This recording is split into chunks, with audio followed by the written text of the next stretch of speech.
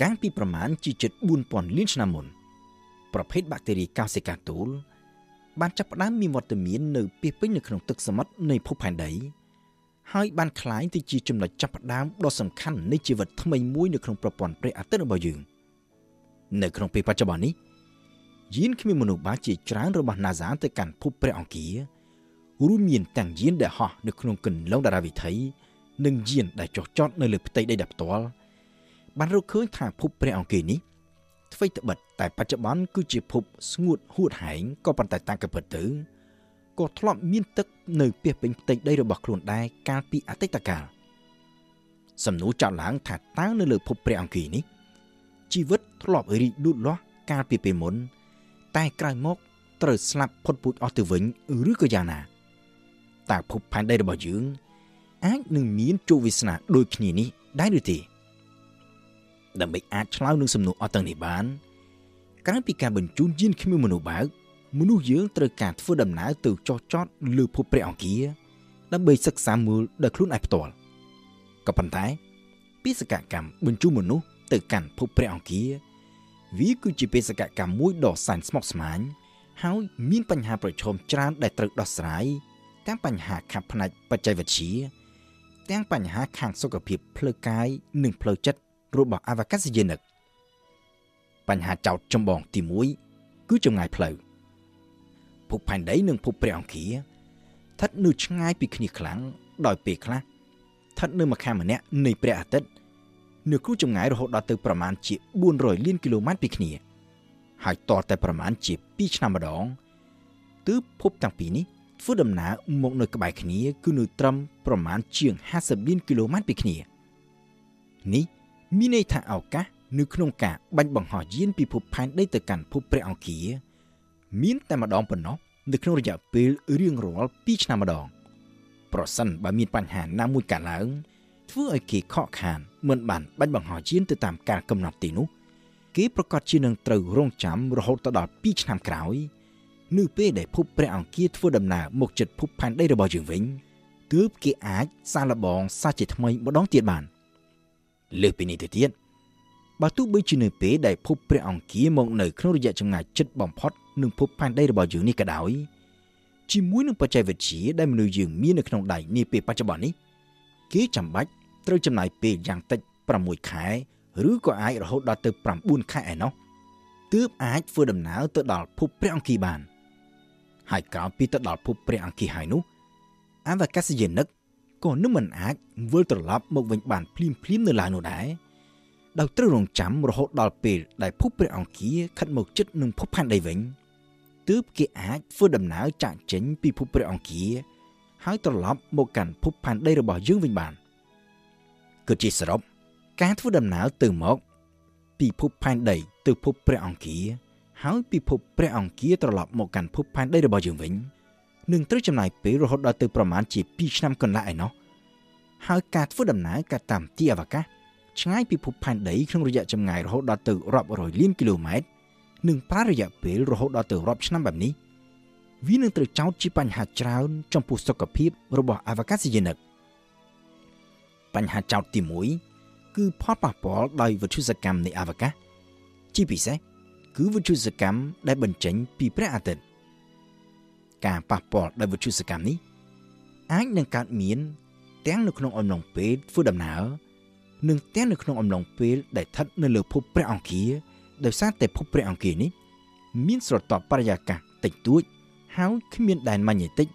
ជាខែលការពារដូចជាភពផែនដីរបស់យើងនោះទេបញ្ហាចោទទី2គឺផលប៉ះពាល់បណ្ដាលមកពីការរស់នៅដោយគ្មានកម្លាំងទំនាញនៅក្នុងរយៈពេលយូរនៅក្នុងអំឡុងពេលធ្វើដំណើរនៅក្នុងទីអវកាសយានិកត្រូវស្ថិតនៅក្នុងស្ថានភាពគ្មានកម្លាំងទំនាញសោះចំណែកនៅលើភពព្រះអង្គារវិញអ្វីត្បិតតែមានកម្លាំងទំនាញក៏ប៉ុន្តែកម្លាំងទំនាញនេះក៏មានតិចតួចនោះដែរពូលគឺត្រឹមតែប្រមាណជា1/3ប៉ុណ្ណោះនៃកម្លាំងទំនាញនៅលើភពផែនដីរបស់យើងការស្ថិតនៅក្នុងស្ថានភាពគ្មានកម្លាំងទំនាញឬកម្លាំងទំនាញខ្សោយនៅក្នុងរយៈពេលយូររាប់ខែនិងរហូតដល់រាប់ឆ្នាំបែបនេះវាអាចនឹងបង្កនៅផលប៉ះពាល់ធ្ងន់ធ្ងរទៅដល់ឆ្អឹងនិងសាច់ដុំរបស់អវកាសយានិកបន្ថែមពីលើនេះទៅទៀត ការរស់នៅក្នុងយានអវកាសដ៏តូចចង្អៀត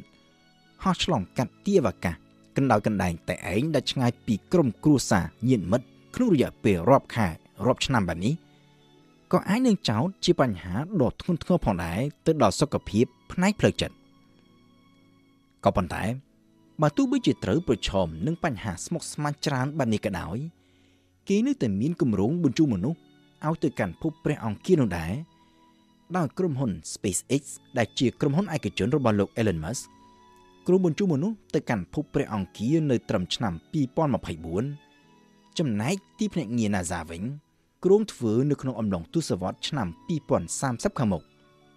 ដើម្បីត្រៀមបេសកកម្មនេះ NASA បានបង្កើនការសិក្សានិងស្វែងរកវិធីប្រឈមទៅនឹងផលប៉ះពាល់ដល់សុខភាពអវកាសយានិកនៅក្នុងទីអវកាសតាមរយៈការបញ្ជូនអវកាសយានិកឲ្យទៅរស់នៅក្នុងរយៈពេលវែងគឺរហូតដល់1ឆ្នាំពេញនៅក្នុងស្ថានីយអវកាសអន្តរជាតិដែលហោះនៅក្នុងគន្លងតារាវិថីជុំវិញភពផែនដីរបស់យើងនៅក្នុងពេលជាមួយគ្នាបទពិសោធន៍និងបច្ចេកវិទ្យាថ្មីៗដែលគេកំពុងរៀបចំធ្វើសម្រាប់បេសកកម្ម Artemis ទៅកាន់ព្រះច័ន្ទនៅឆ្នាំ2024ខាងមុខនេះក៏ត្រូវបាន NASA កំណត់ផងដែរយកទុកជាគម្រោងដើម្បីបន្តប្រើនៅក្នុងបេសកកម្មបញ្ជូនមនុស្សទៅកាន់ភពព្រះអង្គាជាពិសេសគឺបច្ចេកវិទ្យា Rocket SLS និងយានអវកាស Orion ដែលសុទ្ធសឹងតែជាបច្ចេកវិទ្យាជឿនលឿនសម្រាប់ការធ្វើដំណើរផ្លូវឆ្ងាយនៅក្នុងទីអវកាសក៏ប៉ុន្តែ